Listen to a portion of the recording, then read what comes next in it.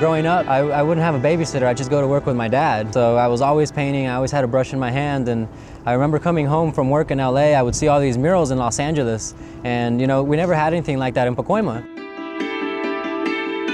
Pacoima was known for gang violence, it was known for high school dropout rates, it was known for everything that you wouldn't want your home to be known for. So I figured, let's paint a mural. You know, my dad was a muralist and painted murals, and I always wanted to do one, so I figured I should do it where it needed it the most.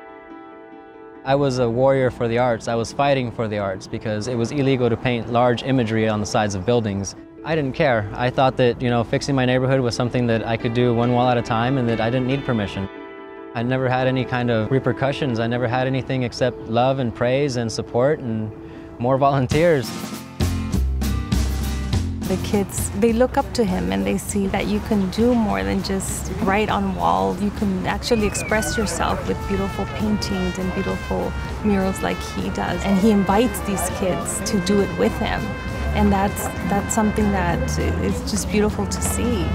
I feel like he's helped me in my life in general, not just in the drawing part, not just, you know, and staying focused, but just help my life, you know, just help me kind of just set my head straight and know what I really want. He is my mentor and more like a brother, you know. I always considered myself a social artist, that I do more than just paint on walls. I'm like the conductor in an orchestra, you know. Yeah, we're producing beautiful music and I'm leading it, but I'm not the one playing the music, you know what I mean? It's the band, it's everybody else. Everybody that you see here, they're the ones painting the mural. My palette doesn't just consist of colors, my palette consists of people, it consists of businesses, it consists of tools and paint, obviously, of walls. It consists of all these different things that I take and put together to create something beautiful. When I started, I didn't want to change the world, I didn't want to do anything, I just wanted to make my street better, you know, and you know, I guess the street's long, so we just kept going. We ended up changing the face of Pacoima and changing what people thought of it when they heard the name. Growing up, I had to take a bus. I took the public bus to school, you know, for 2 hours every day.